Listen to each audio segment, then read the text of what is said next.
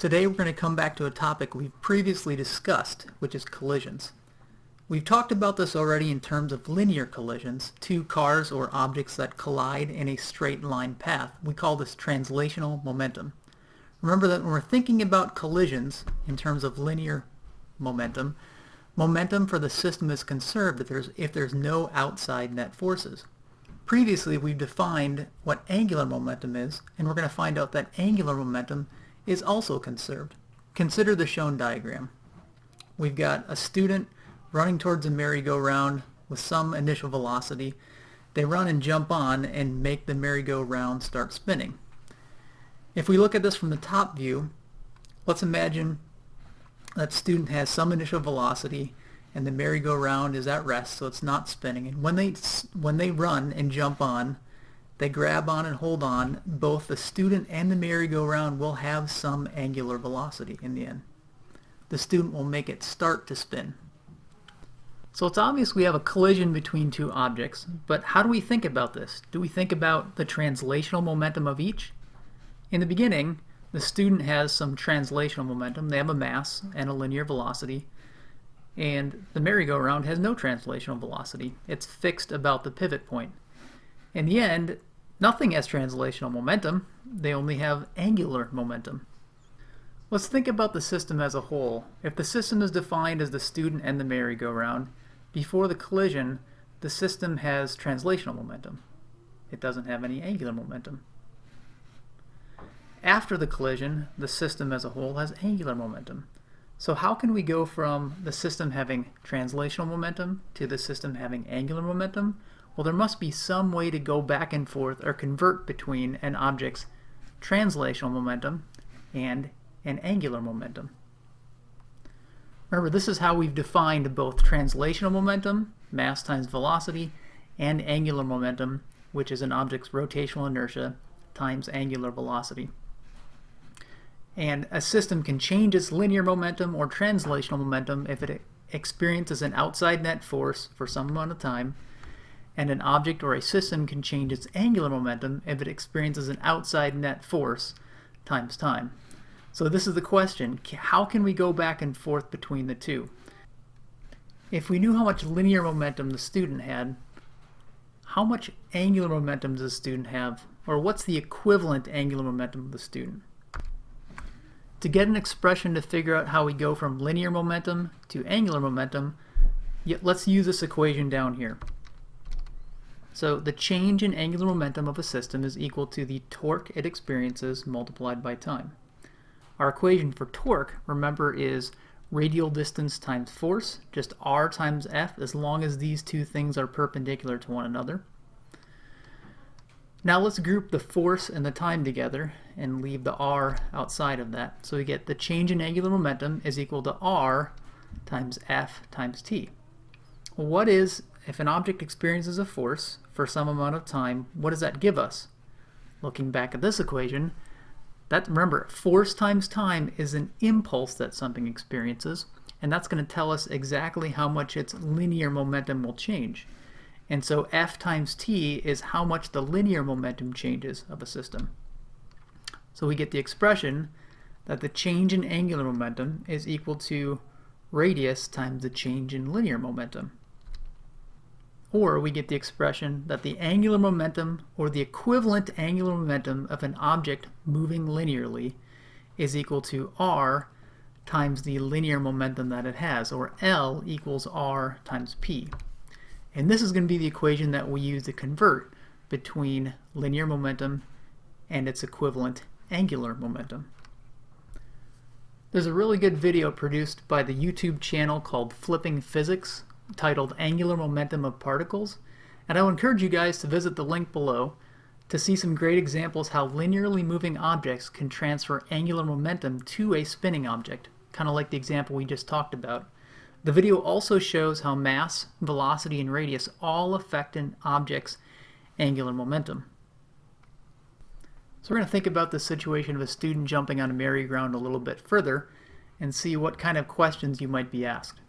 So let's take the situation where a cylinder or merry-go-round of radius r and mass m is initially at rest. The cylinder is connected to a pivot that will allow the cylinder to rotate around the pivot in the absence of frictional forces. A student of mass m runs with initial speed v and jumps onto the cylinder. We're going to define the system as both the cylinder, the merry-go-round, and the student together. The first question is, what is the angular momentum of the student cylinder system before the collision? Well, the cylinder doesn't have any angular momentum because initially it has no angular velocity, so it can't have an angular momentum. So this term goes away. So the angular momentum of the system as a whole is just equal to the angular momentum of the student. Well, remember, the student before the collision is just moving translationally. They're moving through space with some linear velocity v.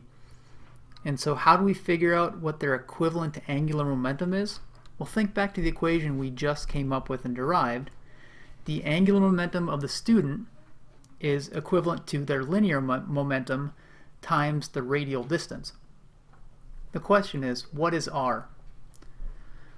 R is the radial distance the student is going to be away from the pivot point during the collision itself.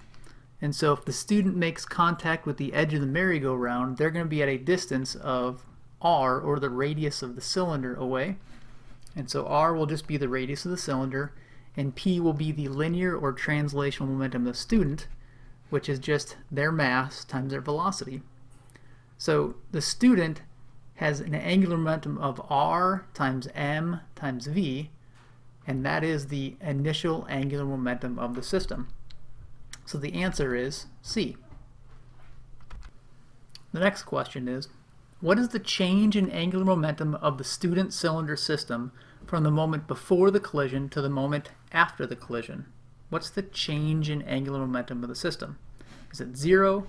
Is it m times v, or is it r m v? Well, think about the system as a whole.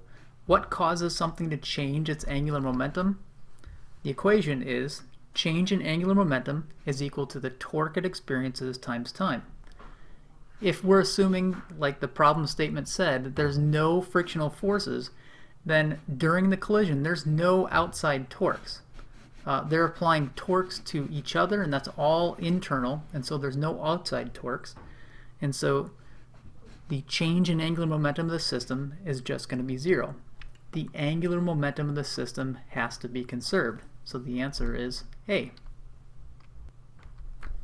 Here's the last question we'll consider. What is an expression for the angular velocity of the cylinder after the collision? The rotational inertia of the cylinder about the pivot is I sub c, and the rotational inertia of the student at the outside edge of the rotating cylinder is I sub s.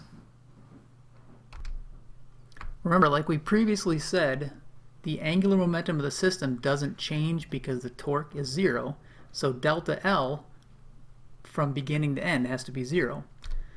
That means the angular momentum of the system, the whole system before the collision, has to be equal to the total angular momentum of the system after the collision.